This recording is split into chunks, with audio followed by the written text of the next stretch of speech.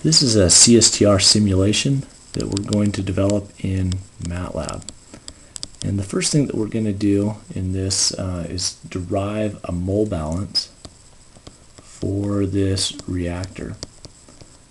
Okay, so mole balance, and the basic mole balance is dNA dt equals n dot A in. Okay, so that's the molar flow rate going into the reactor, and then minus the molar flow rate leaving the reactor, plus a reaction rate times the volume. Okay, and if we assume that this reactor is well mixed, then we can assume that the concentration of A in the reactor is equal to the concentration leaving the reactor. Okay, and so that's going to allow us to simplify this just a little bit. Okay, now we have Na that's in the reactor is going to be equal to the concentration of A times the volume.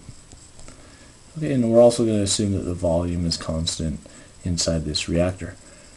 We can also write Na in, that's going to be Q times the concentration A coming in, and then we also have Na out, okay, and that's going to be equal to Q times concentration out.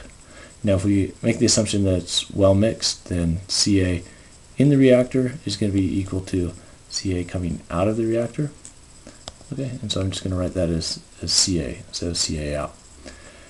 Okay, and then I have my reaction rate term as well, and you can see that right here. Here is the consumption of A,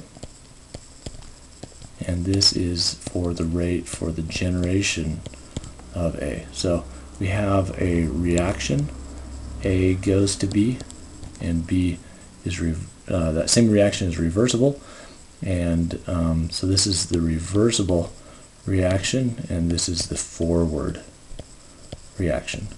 Okay, so we have two terms there. So let's just go ahead and derive this.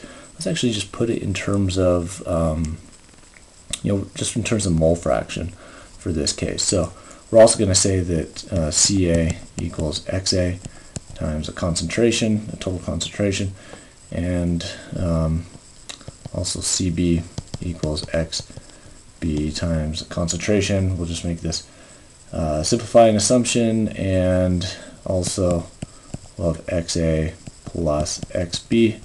The summation of the mole fractions is going to equal 1. Okay, so I'm just going to go ahead and substitute, start substituting these things in for these different terms, including the reaction rate, and let's go ahead and come up with our mole balance now. Okay, so we have, I'll just assume concentration is 1. Let me go ahead and just make a couple other assumptions here. I'll just fill in a couple of numbers here. K1 equals 0.5, K2 equals 0.2, and we'll say that the flow rate is equal to 1, and that we'll just put everything in SI units, meters cubed per second, and then the volume of our tank, we'll say that that's equal to 1 meter cubed. Okay, so actually very low resonance time here for our reactor, equal to a second. Okay, so let's go ahead and just start programming this in MATLAB. What I'm going to do is just go ahead and open up MATLAB, and what we're going to do is first of all create a function that we can call that will give us our derivative values. Okay, so once this is open and you see the command prompt, what I want to do first of all is just go ahead and change, I'm just going to change my directory here. Okay, so I'll just do John desktop. Okay, so I'm on my desktop now, and let me create a new script. In this one, I'm just going to make it a function. Okay, so when I type function, it recognizes that, turns it blue, and then I'm just going to say that's Xa dot, okay, equals I'll name this function CSTR. So this will be my original model. Okay, and so I have a function of time, the XA value, and then also XA coming into the reactor. And so let me get my XB. Now that I have XA coming in, I can just go ahead and compute XB as 1 minus XA. And then Q, we said that was going to be equal to 1. Volume was going to be equal to 1. Putting the semicolon there just means it doesn't print out. And then I'll have K1 equals 0.5 and K2 equals 0.2. And then what I need to do is just go ahead and write my derivative value. Okay, and that's going to be equal to Q divided by V times XA in minus XA. Okay, so that was that's in minus out terms, and then I also want to add the reaction rate terms. Okay, and that's going to be that expression. I divided it over by V, so that canceled out. Okay, so I have my derivative term with a function there. I'm going to name that CSTR.m and just place it on the desktop. Okay, so now I need to also create a new script. Okay, so this is going to be a script instead of a function. And for this one is going to be actually using that function to solve this problem. Okay, first thing I like to do with these main scripts is just go ahead and clear all the variables, close all plots that might be there, and clear the screen as well. And let me just give an initial XA in value. I'll put that at 0.5. Okay, and then let's say the reactor is just initially just full of A. Okay, and so we're going to start diluting that with the XA coming in, the flow rate of the stream coming in, but also we have a reaction that's going to be occurring that's going to drive that towards B as well. Okay, so let me just go ahead and integrate this. I'm going to put time, I'll put time 1, we're going to integrate something else here as well, and then XA1. Okay, so that's going to be my solution when I solve this. I'm going to use ODE 15S. Okay, and normally I would just have a CSTR, that function that I just wrote. I'd tell it which function we're going to be using, and then I would say integrate from 0 to, let's say, 5 seconds, and give it an initial condition as well. In this case, I'll just put it as XA, which is 1. Okay, so that was the initial condition for my state, and I can integrate this. But I had actually a third parameter here that was XA in. Okay, so normally if you just have a time value and a state value, you only need 2, and you can write it like this. But because I have 3, let me go ahead and just make a function here. And so that's just a function of t and x, and then I have actually my tx and then xa in. Okay, so I needed to add that third one, but this is the information that the solver needs. It just needs t and x, but I wanted to slip in an extra parameter there that I could pass into my function. Okay, and so if I run this, actually let me go ahead and save it. I'll just call this one my main script, main.m, and if I run it, and then I come back to MATLAB, I'll see that it has XA. So if I type in XA1, then it has all of my solution. And if I do plot T1 versus XA1, then it's going to come up with a plot of how XA changed with time. Okay, so you can see after 5 seconds, it approached a new steady state value. Let's just look at the ending value there at 0.561. Okay, so if we had no reaction, that steady state value would eventually go to 0.5 because that's what was coming into the reactor. But because we have that reaction occurring, and some of that reverse reaction and forward reaction, it equilibrates to 0.56. Okay, so let's go ahead and put that into this as well. We'll just go ahead and put in the plot. Okay, so we don't have to type that every time we want to run it. But let's also go ahead and linearize this as well.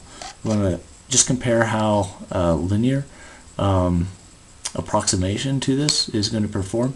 And I'm going to go back to, okay, so I'm back to my sheet where I developed this nonlinear model. And what we're going to do is just take this right-hand side, and we're just going to go ahead and linearize it. And then we'll put that in as a model as well into our MATLAB. Okay, so in order to linearize a function, it's, just use a Taylor series approximation, and we're going to put a our steady state values here, and okay, and put our steady state values in, and for every different x that I have, I'm going to take the first derivative, plug in the steady state values, and then have x1 minus the nominal value, x2 minus the nominal value. So if I do this for this mole balance, so let's go ahead and write that in MATLAB as well. Okay, so we're going to come into our editor, and let's just go ahead and create a new function. Okay, so when you do function, it kind of puts some of that structure in place for you. Okay, and here are my output arguments. And for this one, I'm also going to have an xa dot. Okay, so I'm going to have a linearize function. I'm going to call this one CSTR linear, and then very similar to the last one that I just did, xa in. Okay, so 3 values coming in, and the end is optional. You don't necessarily have to have the end. It'll put it in there for you. Okay, 1 minus xa, just to calculate my xb value. Again, get my parameters in here. 0.5 for a k1, and k2 is 0.2. Okay, and then let me get my steady state values in here too. So I had my steady state value of 0.5, and then we saw that xa, the steady state value, was going to be 0.5610, and then xb steady state is 1 minus xa steady state. Okay, so those were the steady state values. I need those because I need to linearize about those values. So I'm going to take the same equation that I had before, but this is just going to be a linearized form of it. And so this was just xa in minus xa in steady state. Okay, so there's the term and the derivative of xa with respect to xa in, and then times this is called a deviation variable. Okay, and then I'm going to add, let me just put it on the next line, because these are going to be just a little bit longer in terms of the expression, not quite as compact. Okay, so this is with respect to xa, and I've got to plug in the steady state values for each of those, and I've just taken the first derivative of that right hand side of the equation, and then I multiply by the deviation variable. Okay, so it's just going to be xa minus xa steady state. Okay, and then let me add one more line for xb as well. k2 times xa steady state times, and then xb minus xb steady state.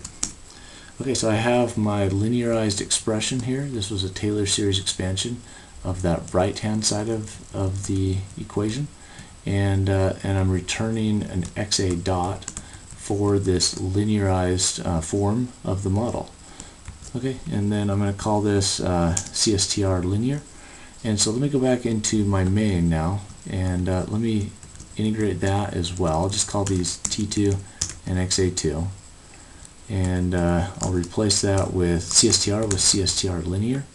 And we'll give it the same initial conditions, same amount of time that it's going to in the end. And let's go ahead and generate a plot that just includes both of them.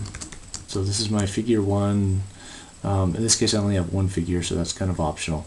Then after I generate this first plot, I'm going to hold on to that trend and then plot something on that same plot. Okay, so I'm going to do T2 and XA2. And just so we don't confuse the two, let me just do a red dashed line there instead of the standard blue solid line. And I'll also add a Y label, and that is going to be mole fraction. Okay, and then an X label, and that's going to be time in seconds. Okay, and then a legend. I'll do a legend as well. I'll do nonlinear and then linear. Okay, so let's save this and just compare the two. When they run, okay, it looks like there was an error here. Okay, so let's see what it is. You can select that, and it looks like I had an error in this expression, and there was something that it didn't like. Let me go back and see what that is. Let's see. Let me scroll up just a little bit, see if there's anything. Okay, attempted to access V0. Index must be positive, integer, or logical. Okay, oh, you know what? There's V right here. Okay, and let me see what I did with V. Oh, I forgot the multiplication sign. Okay, so I thought it was V function of this, but it wasn't. Okay, so okay, so I'll save that, and let me come back over to main. Okay, so I have the plot that shows my linear and nonlinear profiles, and you can see that they're very similar. So I linearized about this point at the end. That was a steady state value. Those were the steady state values that I chose, and you can see even when we start with 1 and then track the concentration through time with this mole balance, the difference is fairly minimal. Okay, so I'll post.